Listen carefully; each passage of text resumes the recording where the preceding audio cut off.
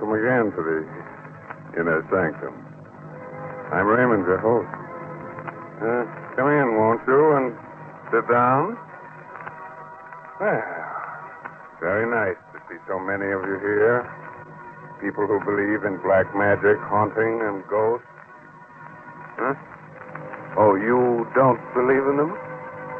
Well, our story tonight is about some sailors who didn't believe in them either. But it didn't take them very long to find out that such things did exist, that they were wrong, dead wrong. Inner Sanctum Mysteries brings you one of Broadway's and radio's best-known stars, Arthur Vinton.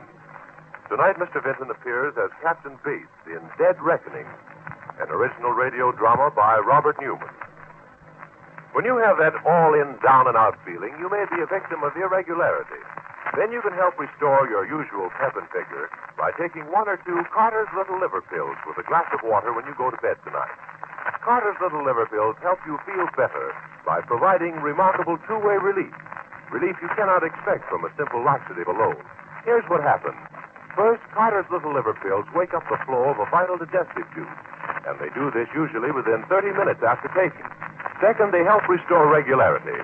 It's this two-way relief that works so fast and so differently to help you feel up on your toes again.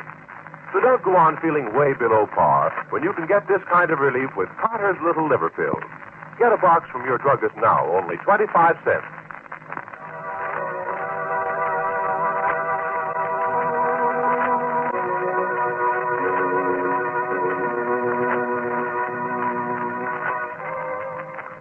And now I think we're ready.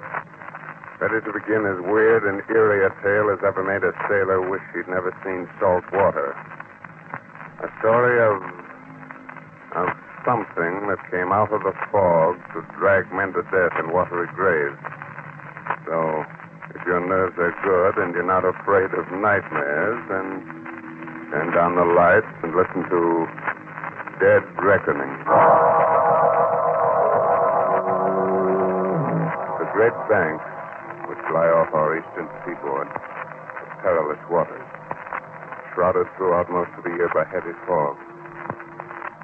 Slipping through the thick gray pall, its foghorn wailing like a lost soul, is a small tramp steamer.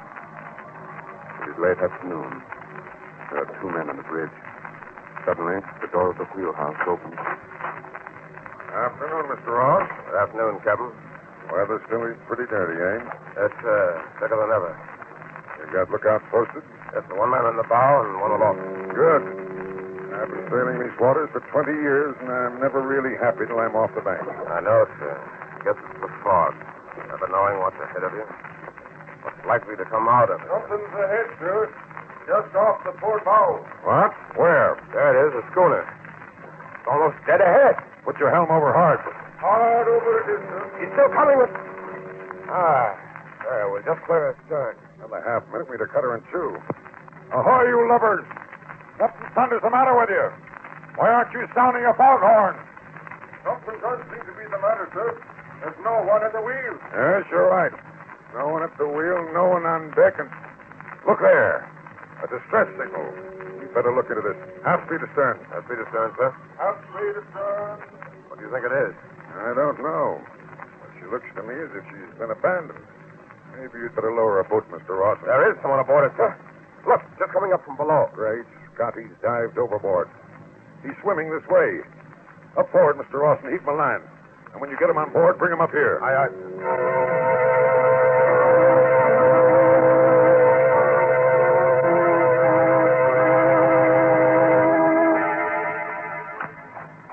There he is, Captain. Kind of rocky. Got banged up a bit before we can haul him on board. Take it easy there. I'm all right. Listen, Captain. Get away from here fast. Get away?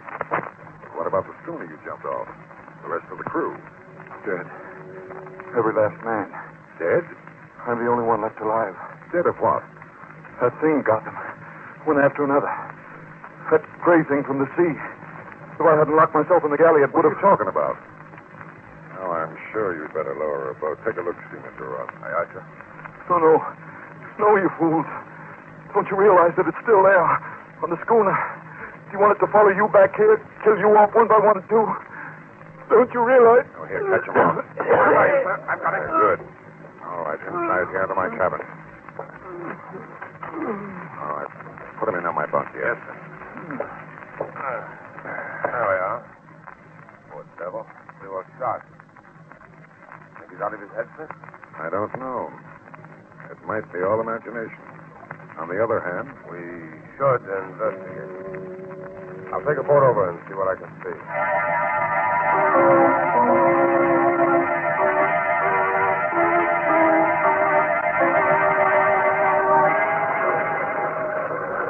Get boys, man. Let her run. Look around the stern. Here's her name, sir. The Sea Spray. Uh-huh. Grab that line. Make it fast, Carson. Aye, aye, sir. That's the ticket. Now hold it steady, man, while Garson and I climb on board. Huh? You want me to come with you, sir? Two of us will be able to search her that much more quickly. What are you afraid of? I don't know, sir. I mean, nothing, sir. Come on.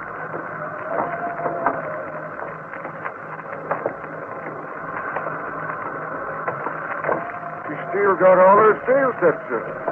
And everything battened down, just as if there was nothing wrong. Ahoy, anybody about? Ahoy! Well, let's go below. What's the need of that, sir? If there was anybody down there, wouldn't they answer? Suppose they're sick. Suppose it's the plague or something. Well, okay.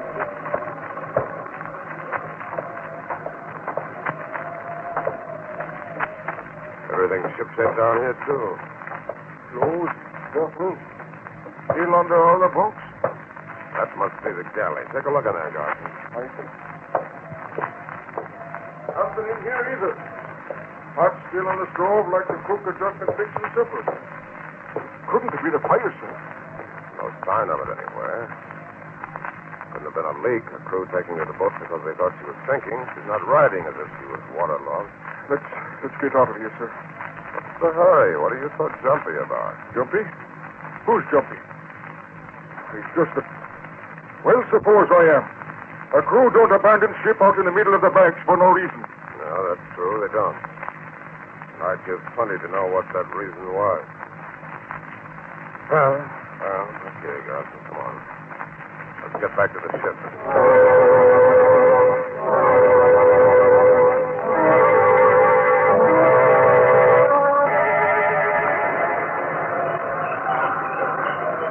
Make sure the boat's in place and everything's stowed properly before we get on the way, man. Right, sir, we will.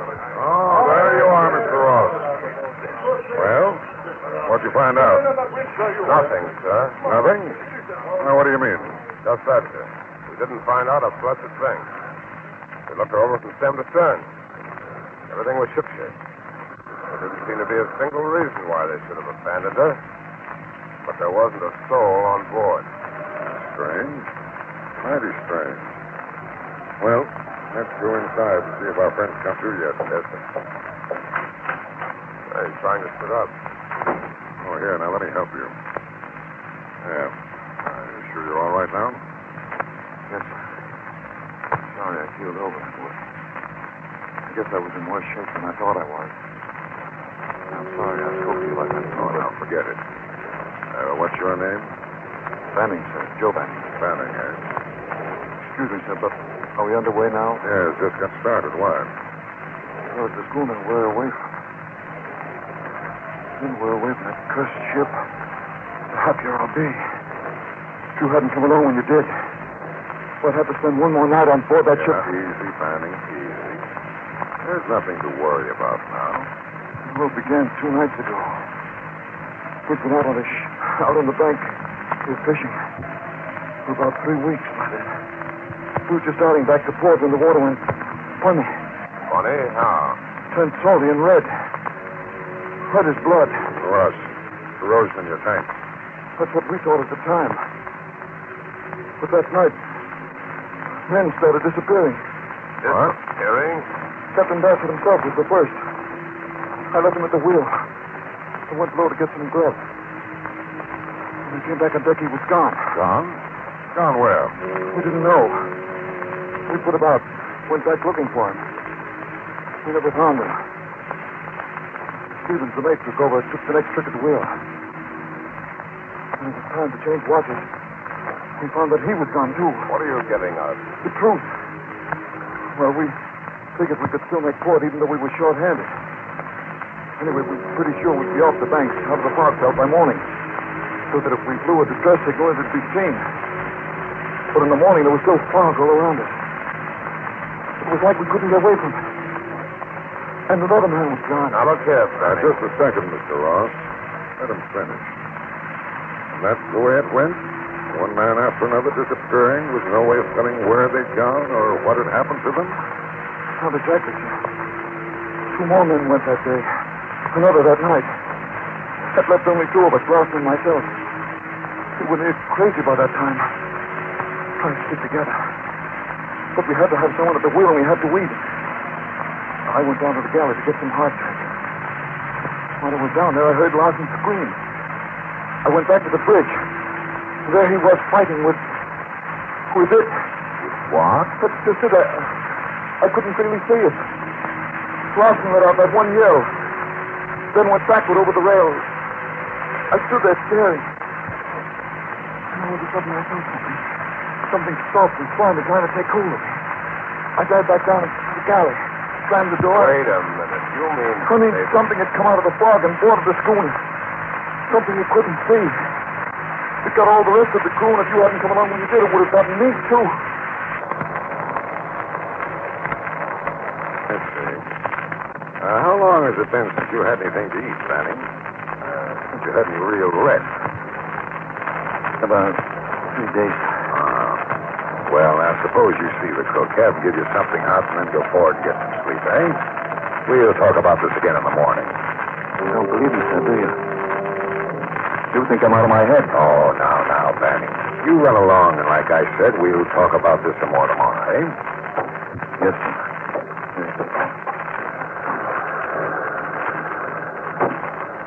You don't believe him, do you, sir? You mean you do? Oh, I don't know. But I won't be sorry when we get off the banks out of this fog tomorrow.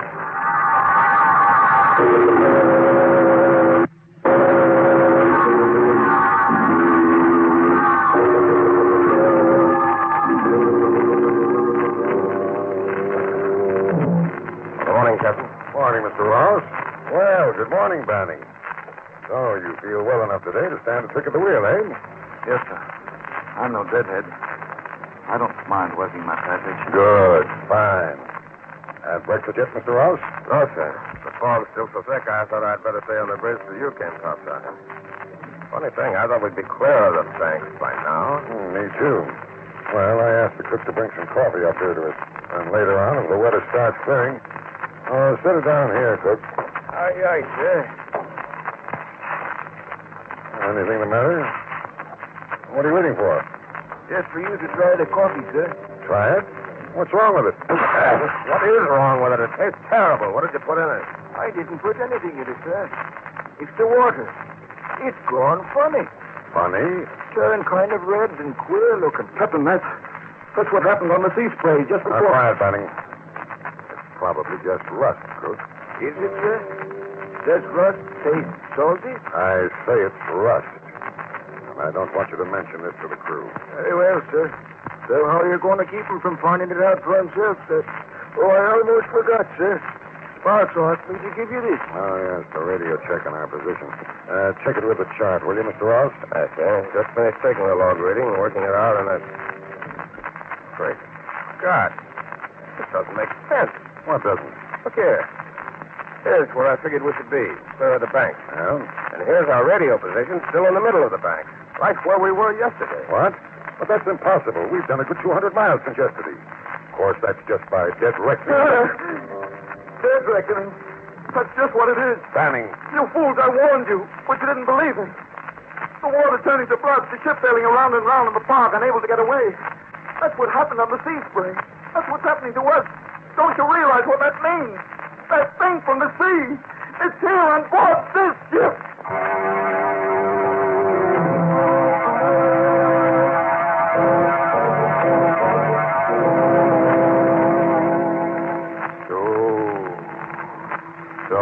thing from the sea, the thing that can't be seen that came out of the fog and dragged an entire crew to its doom has taken possession of another ship. Will the same thing that happened to the sea spray happen again? In just a moment, we'll find out. Meanwhile, don't sit back and envy the life of the party all that pep and ginger.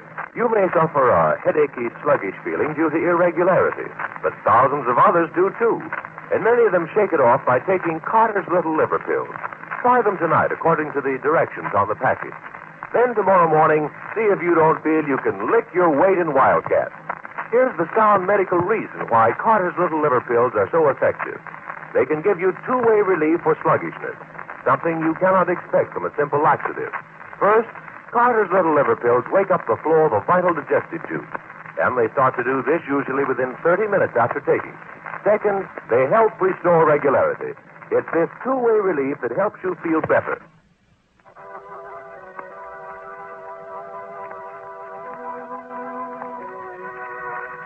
well, how are you feeling now? Have you had a chance to catch your breath, wipe the cold perspiration off your brows? Oh, what you've heard so far hasn't bothered you, huh? Wait. Just a moment later now, and the 3 men are still on the bridge. Standing at the wheel, Ross and Captain Bates staring at him incredulously. I tell you, you're mad, Fanning, out of your head. So you still don't believe me, eh? Did the water turn into blood or not? Of course it didn't. That's nonsense. It's just rust, corrosion in the tank. And the fact that we're still in the same place you were yesterday after sailing for 24 hours? Our figuring was just off, that's all. Dead reckoning's never completely accurate. All right, Captain. That's the way you want it, fine. But I wonder what you're going to say when the men start disappearing. Enough, Fanning. Who else is on watch, Mr. Ross? Who's the lookout? Ready, sir. I'll go get him. Tell him to come up here and take Fanning's place at the wheel. Aye, sir. Ready, ahoy there. Hey. Now, as for you, Fanning, you'd better get back to your bunk and lie down. Yes, you're sick. Mr. Ross should never let you stand a watch. Oh, I'm sick, am I? It's all my imagination. Okay, Captain. Let's say you're right about the water. Our position. What about the sea spray? What happened to my shipmates, the rest of the crew? I don't know, and I can't worry about that right now. That's something the Coast Guard will look into. But I'm not going to have you scaring the wits out of my crew. So if you say one more word about this to any All of them, right, Captain. I won't. I've got a hunch I won't have to. What do you mean? Nothing except that. Ready's not there. He's gone. Gone? Gone where? I don't know. He reported here at 8 bells, went up to the bow to relieve Blake. That's the last anyone saw of him. You dumped the galley, the forecastle? No, sir. He must have dropped off to sleep or something. Fallen overboard. Fallen overboard. That's what we thought on the sea spray when Captain Bassett disappeared. But he didn't fall. He was dragged overboard by that thing. Will you shut up, Fanning? I won't shut up. What can I say to make you believe me? I tell you it's here on board this ship, and it's going to get the rest of us, one by one, unless... There's only one thing to do. Take to the boat. Set fire to the ship and abandon it. What? No, I know you're mad. Get up forward and stay there. All right, Captain. I'll go. But remember, I warned you. Anything that happens from now on is on your conscience.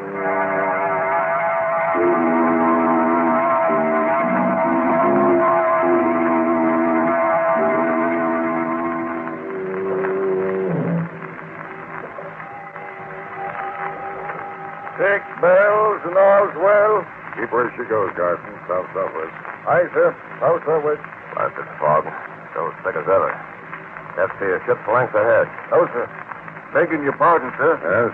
Shouldn't we be off the banks out of the fog by now? I know, Garson. We evidently made a mistake in our reckoning. According to the radio compass bearing we got this morning, we're still around the middle of the banks. Won't be clear until tomorrow. I see, sir. Oh, by the way, Garson, what are the men saying about Smitty's disappearing that way? Why, nothing, sir. Except... Yes? Well, sir, they can't understand how he could have fallen overboard with the sea so calm. And then there's this here business of the water turning funny. They're feeling kind of jumpy about that, too. Yeah, well, what's that? Looks like a small craft fishing boat. There she is off the starboard. Sailing parallel to us. A schooner. Who's up at the bows? Look out. Blake, sir. Well, what's the matter with him? Is he asleep? Why didn't he sing out when he saw her? I don't know, sir. Captain Bates. I thought I told you to stay below, Benning. You did, but that's Schooner. Do you recognize her? Recognize her? She does look familiar, but... Great Scott! It's the sea spray. What? Can't be. We left it drifting a good 200 miles from here. You only think you left. Besides, when we left her yesterday, she was deserted. But now, she just sounded a foghorn. There are men aboard her.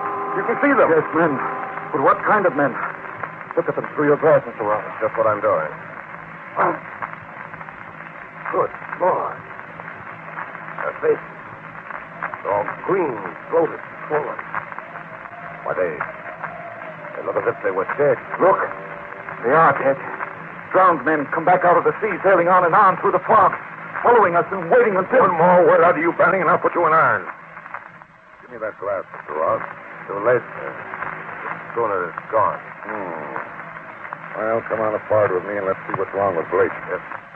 I'm coming, too. Me, too. Now, what's that? You're on watch, Johnson. Stay at the wheel. He'll stay on course. If anything has happened to Blake, I want to know it. And the rest of the crew will want to know it, too. Well, all right, then. Come on. I don't like this, sir. We may be in trouble if Garson won't take orders. Yeah, I have a hunch we're all getting jumpy out of hand. It's all right. There's Blake leaning against the rail. Blake? Look again. It's not Blake. It's Smitty. And look at him, sir. He's dead. Springing wet and with seaweed in his hair.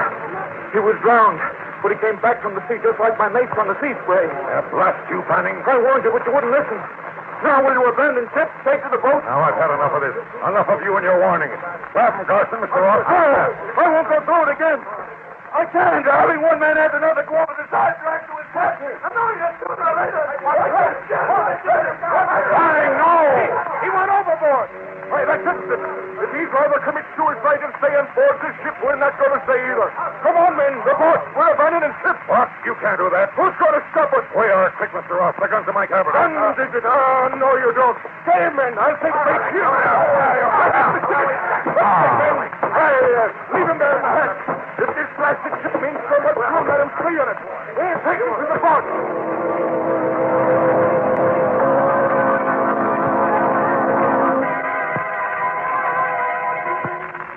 Captain. Captain Bates. Oh, yeah. Why, what happened? Don't you remember? The man, after Banning jumped overboard, he went crazy. Yes. I remember that. They swarmed all over us. Did they really go? Abandoned ship? Every last man. We're all alone, just the two of us. Help me up, will you, Mr. Ross? I'm still a little shaky. Of course. There you are. They didn't take the life raft, sir. We could probably get one of them over the side and... You mean you want to abandon ship, too? Well, not exactly, but after all, the two of us couldn't get her into port. Is that the reason, or is it because you're afraid? Because you're starting to believe in that thing from the sea also? It's about half and half. I mean, well, after all, everything that's happened so far, finding the sea spray deserted, Smitty and Blake disappearing, then Smitty coming back, drowned. Very well, Mr. Ross. I'll help you launch a life raft, and if you like, you can go. But I'm staying with my ship. Well, in that case, I'll stay with you, sir. Good man. I kind of thought you would. What's our first move? Up to the radio room. We'll send out an SOS. Ask for help. Right, sir. Even if you do think there's some explanation for everything that's happened, the ship is kind of spooky now, isn't it? Fog. Everything's so quiet, dead, like... What's that? Engine room telegraph. Someone rang for half speed ahead. Why, we're moving, getting underway. But who? There's no one on board but the two of us. Maybe one of the engineers didn't go. Stayed below. No one stayed, I tell you. No one. There's just the two of us on board and... Foghorn. So, Ralph, I don't like this. You don't like it, Someone coming. They're heading to the bridge. Can you see who or what? Yes. Banning. It can't be. He jumped overboard. He's dead. Yes, Smitty was dead, too, but he came back and... Where are you going? I'm going to get to the bottom of this. I'm going to see if a corpse can fight back. Captain, wait, I... Look out, Captain, he's got a gun. I've got it. Well, oh, you're not dead, Banning. And it was you that was behind all this. I don't know what you mean. No, you listen to me, Banning. 2 of my men have been killed. The rest of them are out there in that park place. Either you talk, tell me what you were up to, how you did it, or I'll let you have it right between the eyes. You wouldn't dare. Oh, I wouldn't, eh? Give me that gun, Ross. No, don't. All right, I'll tell you. It wasn't me that was behind it. It was Abner Dean. Abner Dean? Yes. He thought up this idea. Scaring a crew into abandoning ship, then picking it up and claiming salvage. Salvage? Oh, of course. Why didn't I think of that? How did it work? There wasn't anybody on the sea spray when I boarded her. Of course not. As soon as we spotted you, Dean and the rest of the crew got into the dory, pulled away into the fog until after you'd searched the schooner. Meanwhile, I had 2 jobs to do. Hide them from the binnacle to throw your compass off so you'd sail in a circle. And drop a chemical into the water tanks that would turn the water red. And what about Smitty and Blake? I killed him. I dropped Smitty's body over the side with a rope tied to his back and hauled it up again. Hit Blake when the chain locked. Are you cold-blooded murdering? Listen. Fog's on and it sounds It's like... the sea spray. They're cruising around waiting for me to pick them up. And there they are. Dead ahead. So we'll have Ross. Hurry, we're heading straight for him. If we don't gear up, we'll hit him.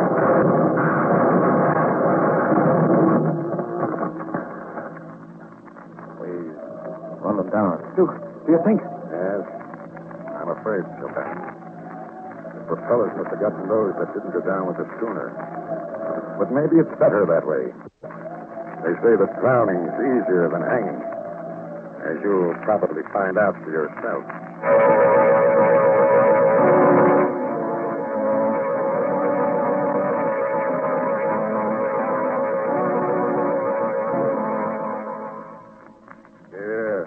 Yeah, what's that? You knew there was no such thing all the time? Of course you did. But just the same, if I were you, I wouldn't try to stand up just yet. With your knees knocking together like that, you might find it a bit difficult, huh? But I do hope you enjoyed tonight's story. Glad to be with us again next week at this same time. And if in the meantime you should happen to take an ocean trip, and if while you're out you should run into heavy weather, and while you're standing alone on the deck at night, something should reach out of the darkness and grab hold of you. But don't worry. It won't be the thing from the sea. It'll just be one of the other passengers trying to find his way to the rail. Oh, yes. If you hadn't done so, be sure to read this month's Inner Sanctum mystery, Footsteps Behind Her, by Mitchell Wilson. Will you wake up tomorrow morning feeling chipper and spry? Or will you crawl out of bed with that sluggish, headachy, what's-the-use feeling due to irregularity? Well, try this. Just before you go to bed tonight, take 1 or 2 Carter's Little Liver Pills with a glass of water. Then see if tomorrow morning isn't rosy and bright. See if your usual pep and cheerfulness aren't back. There's a sound medical reason why Carter's bring you these remarkable results. Carter's Little Liver Pills provide 2-way relief. Relief you cannot expect from a simple laxative alone. First, they wake up the flow of a vital digestive juice. And they start to do this usually within 30 minutes after taking. Second, they help restore regularity. It's this 2-way relief that helps you feel better so fast and so differently. Good night. Pleasant dreams, huh? This is the Blue Network.